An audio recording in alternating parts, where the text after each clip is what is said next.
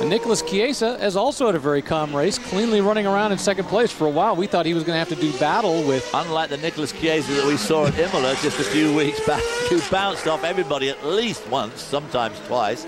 And in this one place where you'd expect there to be a lot of trouble, he drove by with no problem.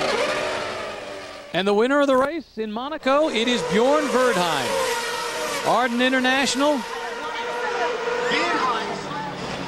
And that's the Denblav V guys in the blue who are just happy because their man, he did cross the line before he did all that slowing down. I wasn't quite not sure about that.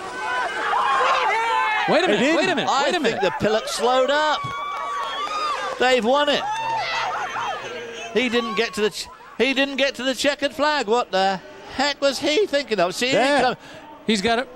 He lost the race! He lost the race! I thought he'd done that wrong when he came by the pit slowly. I must apologise, David. I thought he had crossed the line. I just assumed he had. Yeah. I looked away for a moment and looked back. He obviously assumed he had too. What an oh my God.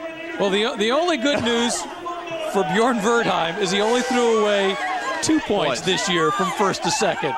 Nicolas Chiesa has won the Formula 3000 race at Monaco by virtue of Bjorn Verdheim slowing up to wave at his crew and never going past the checkered flag.